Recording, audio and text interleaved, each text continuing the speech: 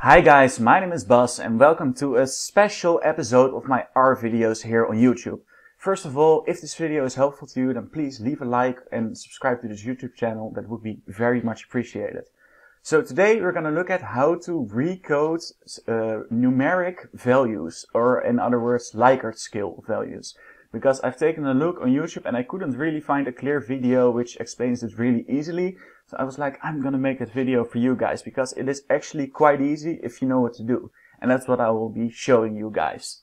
So first of all, we're gonna install two packages. If you have installed them already, then just do library and then between brackets tidy verse. And then the other package we're gonna install is gonna be library and then haven. So you select these two packages and run the code by pressing Ctrl Enter. And today we're going to work with a data set which I made myself. And we're going to take a look at it by pressing View and then going for Practice and then press Ctrl Enter. And then we can see over here a very small data set I made with three motivation variables.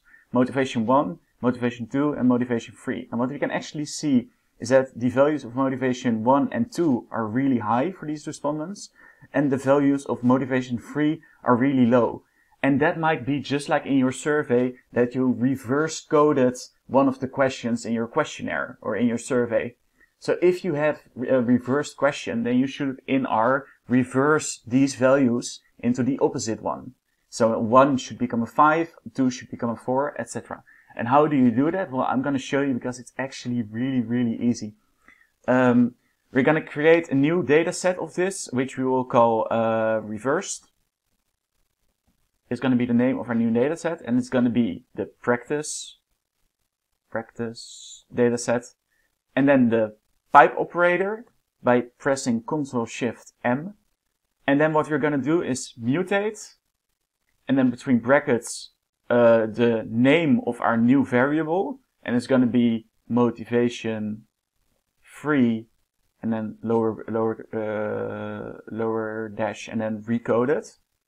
And it's going to consist, so the is sign, equal sign, it's going to be consisting of recode function and then between brackets, first of all, the variable we're going to recode, which is going to be motivation 3.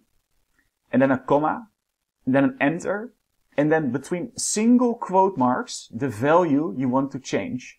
So a 1 between single quote marks is gonna be a 5, and then a comma, and then an enter, and a 2 between single quote marks is gonna be a 4, and then a comma.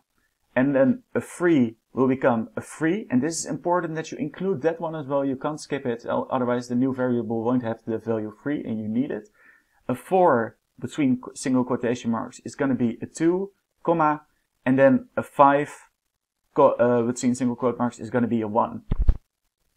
And then, no more commas. And then the pipe operator again, so Ctrl-Shift-M, and then view, just because it makes it easier to now view the whole data set. And if you now press Ctrl-Enter, then a new data set will open, which was called Recoded. And you can see that besides motivation 1, 2, and 3, we now have another motivation variable with recoded, so therefore reversed values. So a 1 became a 5, a 2 became a 4, and a 3 stayed a 3. So this is how you can actually, it's really easy, this is how you can recode Likert scale items or numeric variables. It's easy like that, just use single quotation marks. I hope this video was helpful to you. It was really short, but I couldn't find this on YouTube, so I hope that this helped you guys out. If it did, then please leave a like on this video, and furthermore, even more important, subscribe to this YouTube channel because I will be uploading way more R videos. And for now guys, I'll see you on the next tutorial. Ciao!